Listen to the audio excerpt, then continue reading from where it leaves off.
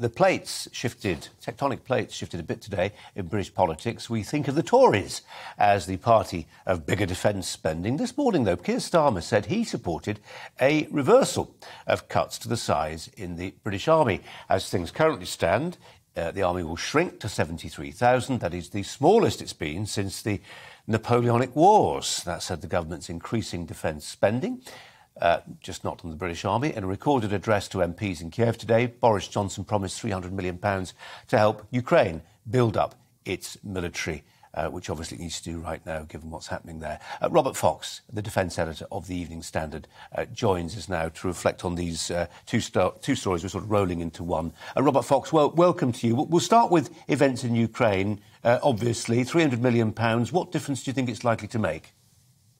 It's very interesting how selected, rather, the list of items from Boris Johnson. We knew a bit about them before. They're sending in Stormer vehicles, which can launch these rockets, both Javelin, I believe, but more to the point, probably Starstreak. Very useful, not too many of them, but in niche battles, which is what the Ukrainians are fighting, very, very useful. Indeed. But it's the electronic warfare, the jammers and the sensors, and particularly the artillery ranging and spotting gear and the GPS jamming. This is really important. It's actually quite a revelation. We haven't heard so much about the electronic warfare, which I believe is proving particularly effective on the Ukrainian side. Just very quickly on artillery, the Americans and the Canadians have sent in their standard long-range 155 howitzers, and they can outrange the Russian equivalent on the other side. And if with the Brit equipment you have for spotting the artillery, where it's actually coming from, you've got a formidable armament in what's known as counter-battery fire. Something that you'll have a salvo coming in, and you can immediately strike back and get the guns that fired the salvo. Funnily enough, actually, Robert, almost exactly this time yesterday afternoon, we were interviewing a 19-year-old Cambridge University undergraduate who had suspended his studies in natural sciences. He was native-born Ukrainian, and part of his job, he was wearing a Ukrainian army uniform, and he was telling us how his job, with his science background, was to do exactly what you were just describing. He was helping to put drones into the air, which were watching the artillerymen of the Russian army and trying to find a way of hitting back at them. So, as you say, it's a change in what they have been spending their money, or what's been available for them to use to fight the Russian army. More generally, to my first point about the politics of this, to Keir Starmer, the traditional outlook is that the Tories look after defence spending, Labour rather reluctantly does. It was very interesting this morning, I think, to hear Keir Starmer say, when pressed on the Today programme on the BBC radio, he said he would look to increase spending, but also reverse cuts to the British Army.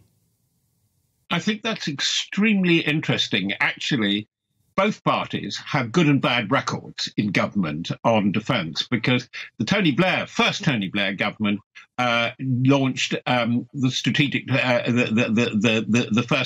SDR, the Strategic Defence Review of 1998, which is regarded as a model of its kind. It was launched by the great George Robertson. Now, Lord Robertson went on to be Secretary General of NATO. But one of the flaws that's always laid at that is that it wasn't properly costed. And this is the thing with budgets. And it's part of the problems of governance. By the way, I do not blame the Conservatives or the Conservative government, nor necessarily Labour. But there is a flaw, I think. I think that the Treasury, which of course holds the money bags, quite understandably, but it has much too big a say.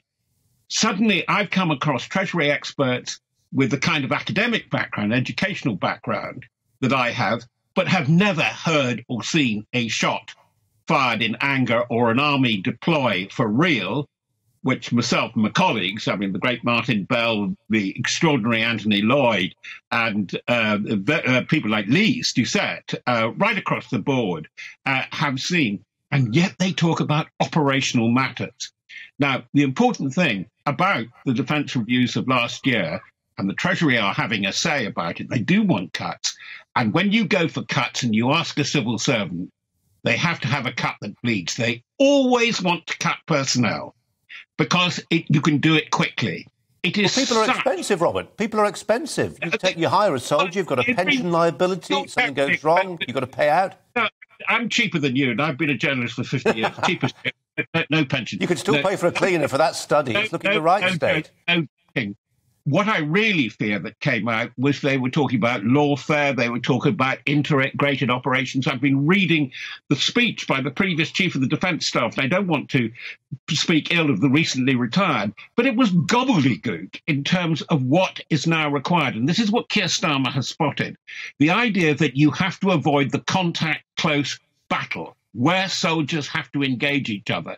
And we had Alicia Cairns on the Foreign Affairs Committee announcing on a BBC programme, a free discussion programme, oh, we no longer need boots on the ground. And she said, sorry, I'm going back to incur a D notice here. We haven't got boots on the ground in Ukraine. Per se, we haven't, technically. But untechnically, certainly, yes, we've got advisors and helpers, and it is bound to happen. You cannot fight a battle without soldiers at the moment. You have got to be committed to that final furlong, which is called the close battle, the contact battle, and it's from the personnel you build the flexibility to change what you're going to have to do. A soldier joining up for 22 years, if he or she still does that, will have to change direction at least 3 or 4 times in that career. You can't ask a machine to do that necessarily. And this was where I heard Keir Starmer, and for once he got it right. But I'm not entirely convinced that a lot of his front bench would go along with him. Robert, just in a word, given that there's been this reorientation and people now perhaps are beginning to accept that you do need actual physical human beings, maybe even old-fashioned ideas like tanks to populate the battlefields of future battlefields, heaven forfend, of Estonia, etc. In a word, do you expect to see the defence cuts planned by this government the size of the British Army to be cancelled or not? I don't expect them to be cancelled. I sound like a wretched politician now. I expect them to be reviewed and revised. If they want to take evidence, yeah, as I said, XCOs in journalism, why wars that I've covered, I'd like to give evidence about it because it's the fighting men and women, time and again, that have proved so good. The machinery at times, the procurement policies have been lousy. Look at the whole fiasco of the Ajax light tank. £3.5 billion spent so far and for nothing. But the soldiers are good, they are valued. And by the way, the advice of British soldiers and fighting men and women is so valued by the people we're looking at in your imagery, the Ukrainians. And they are learning from us and we're learning from them. It is absolutely exemplary. We have to ask the question with this, why has the whole concept of ground warfare by the Russians gone so badly wrong? Why are the Ukrainians doing so well and without giving the secrets of the game away where they don't have to?